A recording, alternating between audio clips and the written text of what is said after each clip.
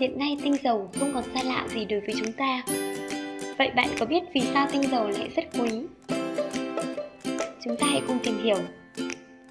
Tinh dầu vốn là những giọt rất nhỏ, nhiều khi là những phân tử thơm hình thành những chức năng điều tiết trong thân cây.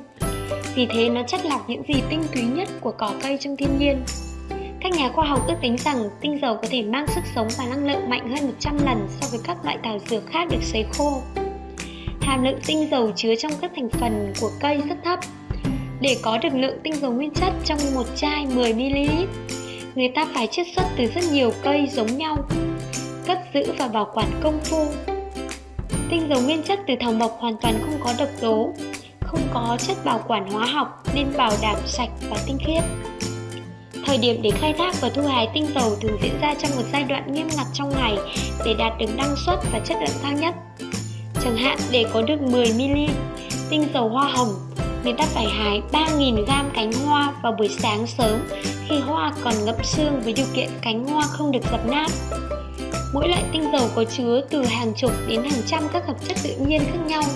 Do vậy, việc trị liệu bằng tinh dầu giúp ta hấp thụ được thật nhiều tinh chất từ thiên nhiên. Tinh dầu thường được bảo quản trong các chai thủy tinh trung tính, có màu nâu hoặc màu xanh để tránh ánh sáng. Do vậy, chúng ta không nên để các chai tinh dầu dưới nguồn sáng quá mạnh, sẽ làm giảm chất lượng của chúng. Với những thông tin trên, thì bây giờ các bạn có thể biết vì sao tinh dầu quý.